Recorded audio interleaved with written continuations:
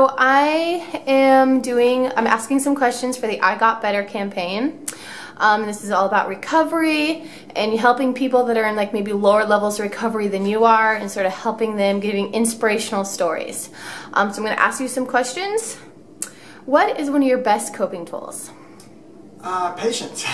Patience. I've had a lot of problems when I was younger, with a bad anger problem, and I didn't have patience back then. And since then, I've took control of my anger. I no longer lose it, and it's primarily because I'm very patient. And actually, the other thing is being able to help. Helping people has helped me a lot. I've been able to find closure for a lot of things that have happened to me that I wouldn't have been able to find closure otherwise. Cool. So, what was the turning point in your recovery?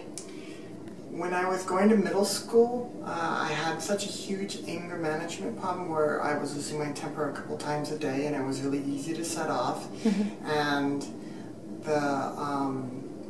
I had everyone in the school teasing me, and one year I decided I had enough of it, and so I decided to ignore them. By the end of that year, I had only a bully and a lackey teasing me, so the next year I decided to up it a level and do the worst possible thing I could to them.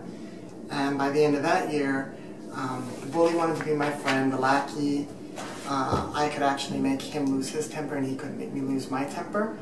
And I'd have a report card that said Ty would not be excessively nice at school, because that was the worst thing I could think of to get back at them. Wow. Okay.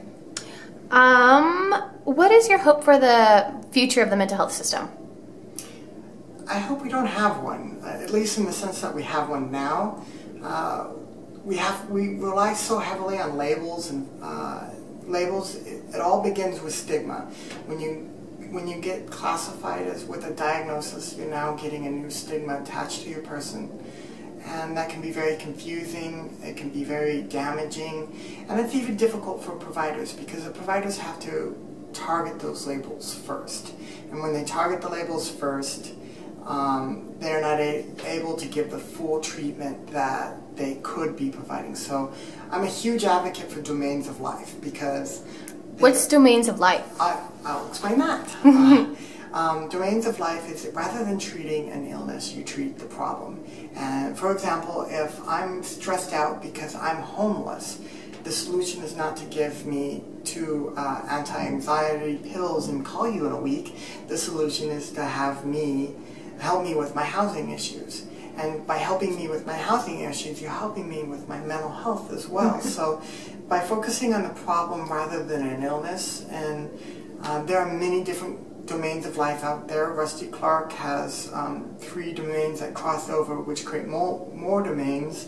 SAMHSA has 4 life domains, and I've heard as many as 12, and as few as 3. So it'd be nice if we could come together and design domains of life where no systems required it, where instead of having to work with a person because they have a substance abuse issue, you're able to work with a person because they need help controlling their usage of substances. Instead of helping someone who is homeless, you don't have to put that label on them either.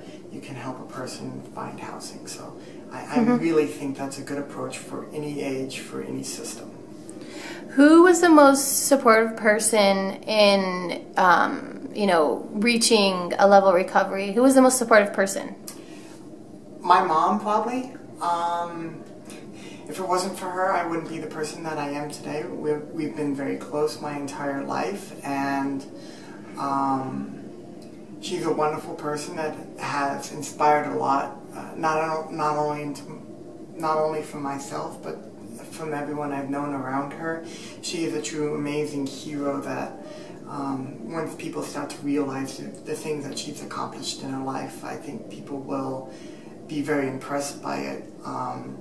Considering, my most of my life, she had just as much problems as I did, where she had some severe mental health issues and she had no purpose, and then she found that and found a passion, and then led to a really strong consumer movement in Colorado and inspired many people to follow her. She was one of 2 people that had a job in the mental health as a consumer in Colorado, making more than $50,000 Wow. a year with a high school education, no college degree, and that alone is just unbelievably difficult to achieve, to be able to transition off benefits and to be such a consumer leader. I wish I had more time to talk about that.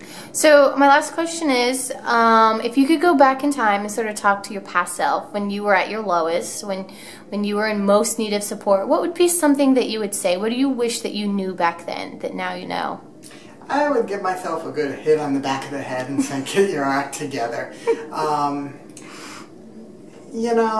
It's really difficult, and I can look back at some of the worst parts of my life and say, I really, really wish I wouldn't have done those things.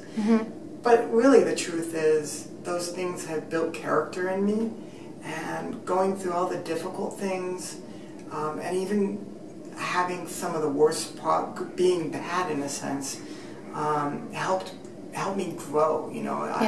I believe that we're human, and part of being human is learning from our mistakes.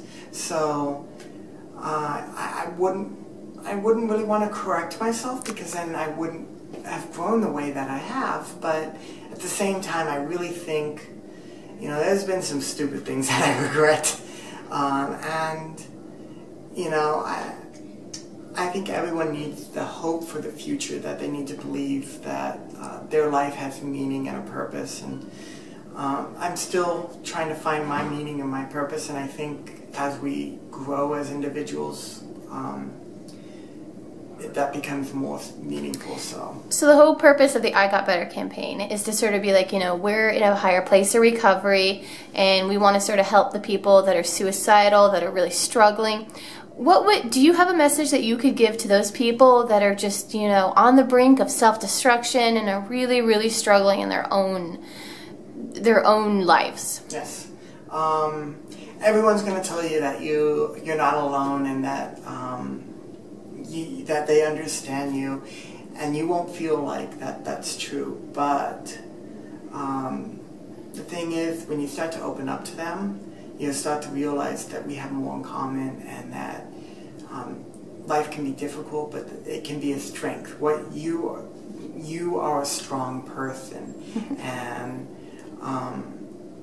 when you can start working with the people around you in your life, you can start to open up, and you'll get healing from it, being able to take strength from those difficult times in your life. So it may be rough now, and I know for me, who has dealt with suicidal and hopelessness and feeling like there is no point, I know that you can work towards a future where there is a point, and that hope is more of willpower, that if you can find a purpose, if you can look for something that's meaningful, and it doesn't have to be anything big, like a job, a career, a life goal. It could be, artwork or a hobby.